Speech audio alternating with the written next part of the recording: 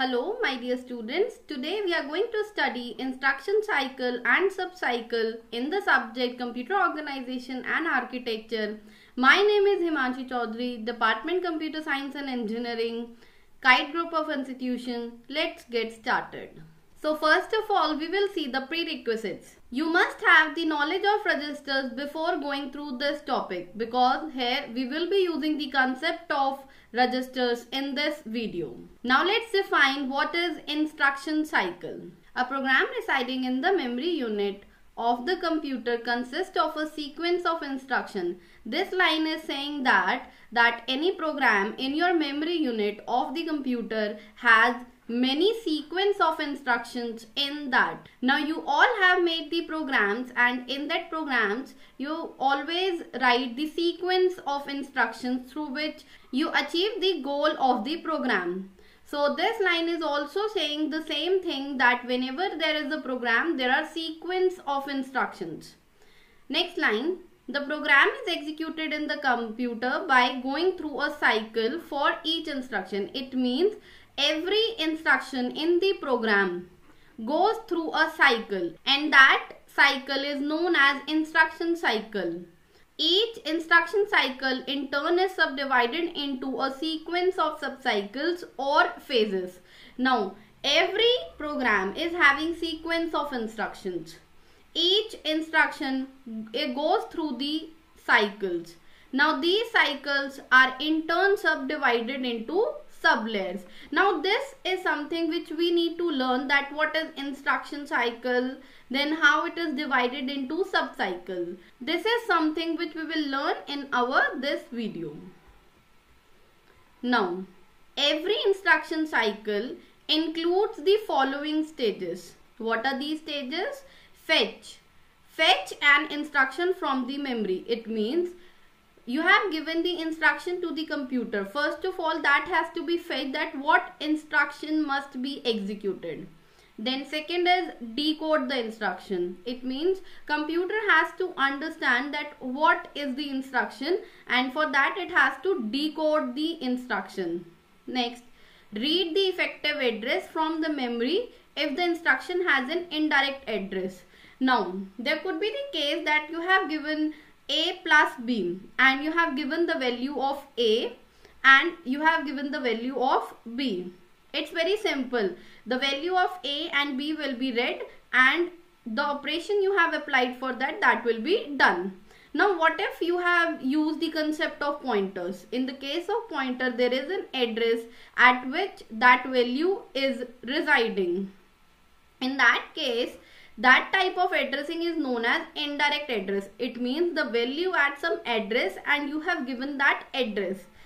So this statement is saying that read the effective address from memory if the instruction has an indirect address.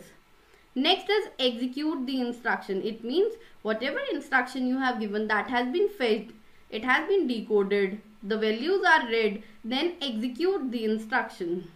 Now we will see the instruction cycle. So the first step is to fetch. And you know what is the meaning of fetch? It means to know that what is the instruction. Now you have got the instruction, you can simply execute it. And if there is next instruction, then fetch that again and execute that instruction. Now these will execute all the instruction in the program, in the cycle. Okay, that's why this is known as instruction cycle. Now, but there could be the case that you are having an indirect addressing in between. If you are having indirect addressing in between, then fetch. If it is the direct addressing, it will execute, it will come back for the next instruction.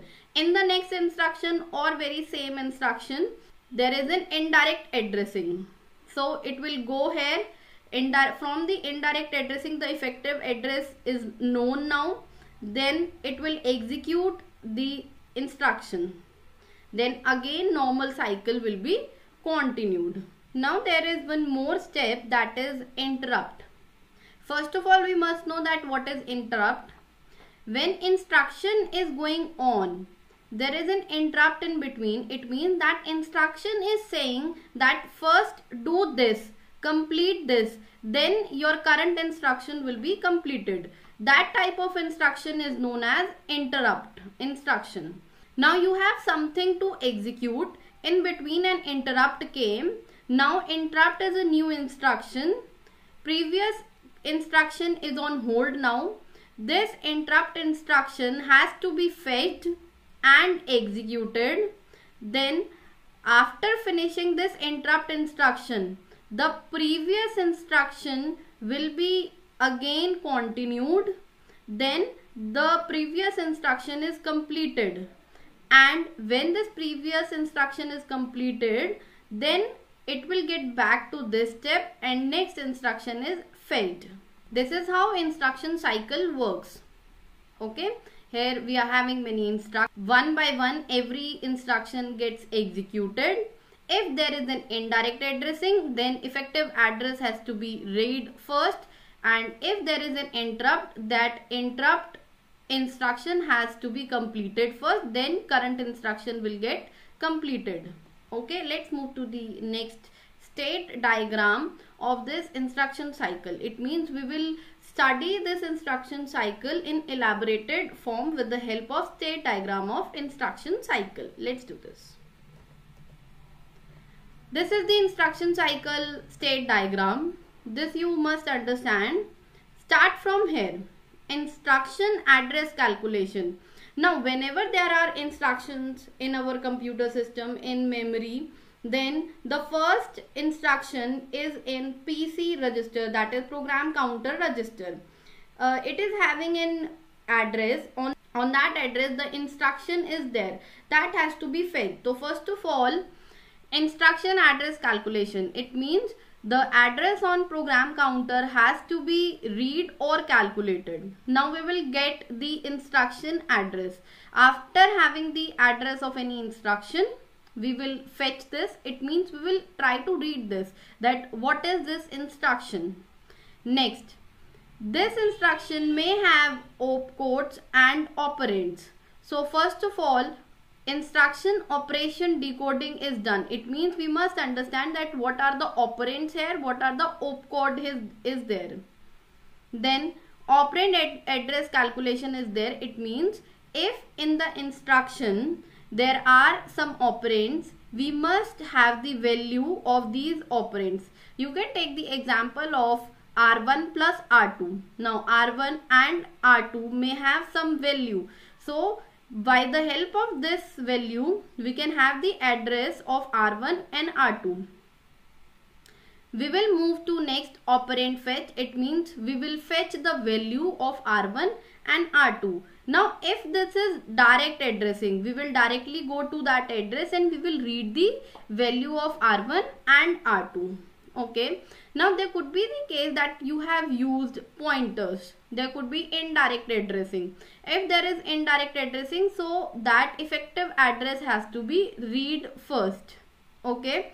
Now till here you have read all the values of operand, if that is direct addressing or indirect addressing.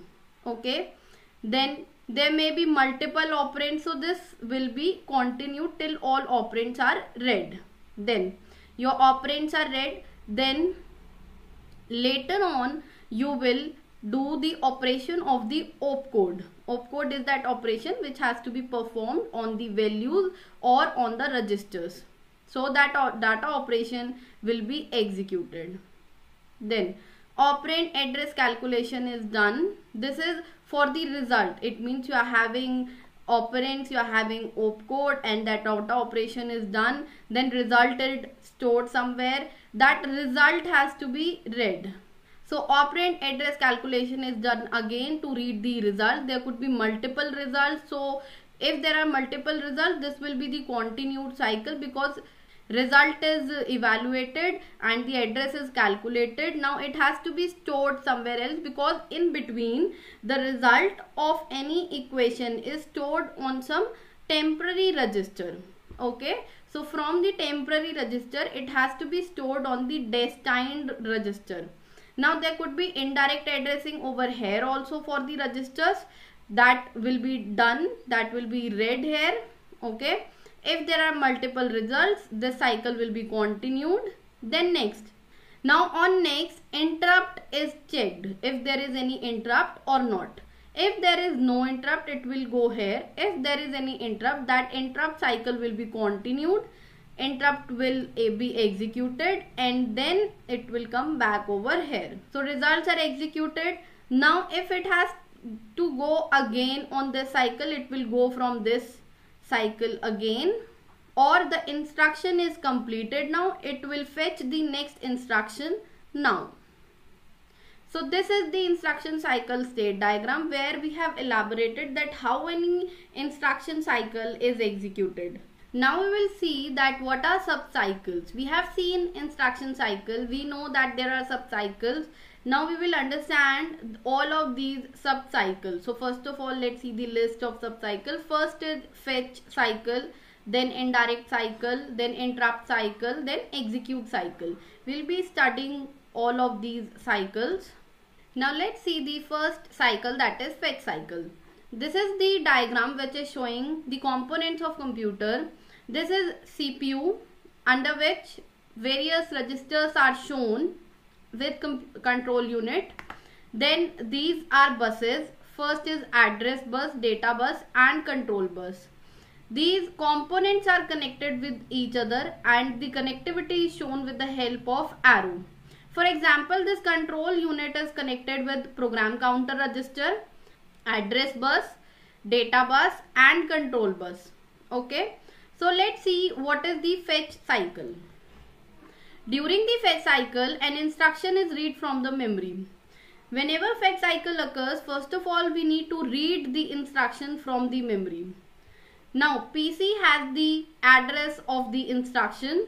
So the PC contains the address of the next instruction to be fetched. So here we are having the address of instruction. This has to be transferred to next, that is MAR, memory address register. The address is given from PC to MAR.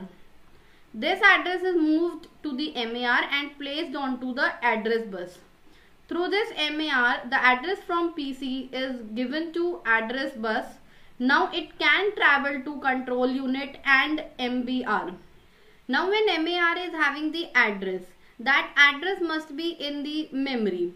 On that address there may be some instruction. That instruction has to be stored in instruction register ultimately. Okay. So the next step is saying the control unit requests a memory read and the result is placed on the data bus. It means from MAR the address will travel till here.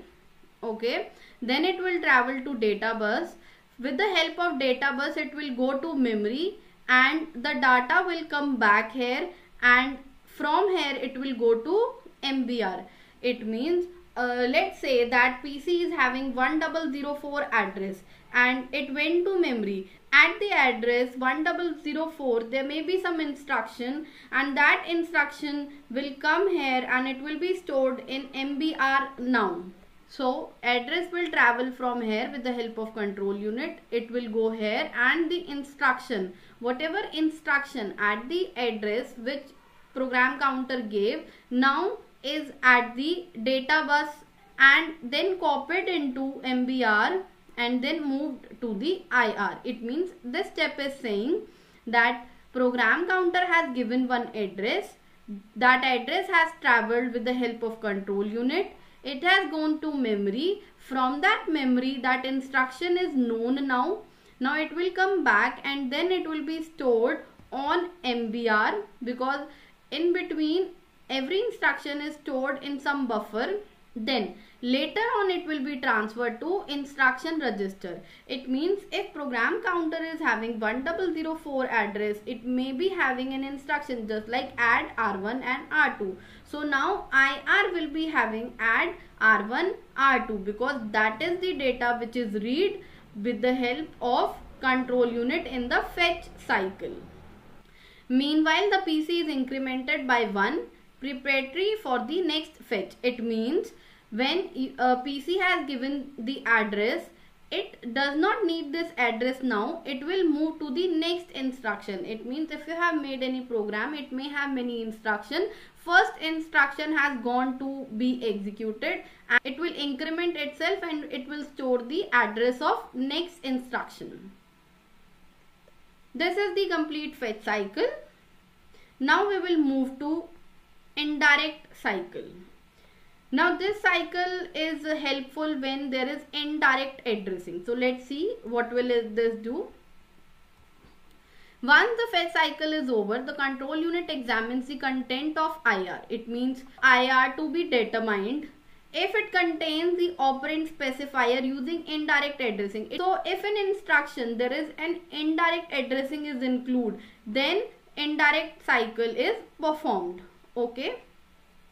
So this is the diagram which we will understand that how indirect cycle occurs.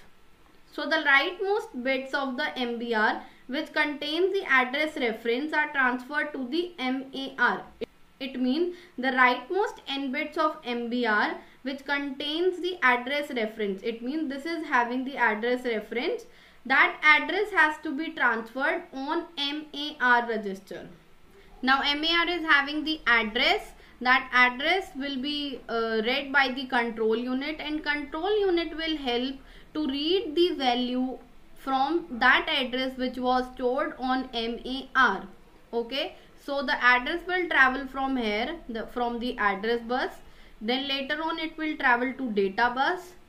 With the help of data bus, the data is read from the memory and then it will go back to MBR. Okay. So what happened here, that MBR was having an indirect address of some register. Now with the help of indirect cycle, MBR is now having the value and it can be transferred to IR now. This was the indirect cycle. Now let's learn what is interrupt cycle. Now first of all, you must know that interrupt cycle will only occur when there is an interrupt in the execution of any instruction. This is the diagram through which we will understand interrupt cycle. The current contents of the PC must be saved so that the processor can resume normal activity after the interrupt. It means interrupt only occurs when there is an instruction going on in between interrupt occurs.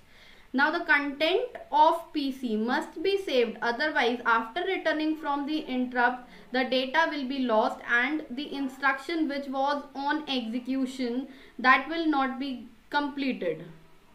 So now let's understand that how interrupt cycle occurs. Now first of all, the instruction address is in program counter always. The content of program counter are transferred to MBR to be written into the memory. Now we have to save the current content of the program counter. So for that we will take the help of MBR register. Now the content of PC will be transferred to MBR. Then the special memory location reserved for this purpose is loaded into MAR from the control unit. It means this control unit will help to store the address and the content of the current instruction. So this MBR will transfer the address to the control unit and then it will be stored in MAR register. This is the special memory location where the current content of the PC can be saved. Now we will see the references. These are the two books from which you can learn the subject computer organization and architecture. First book is Computer System Architecture, Morris Minnow, and second is William Stalling, Computer Organization Architecture. Thank you. Hope you have learned something new from this video.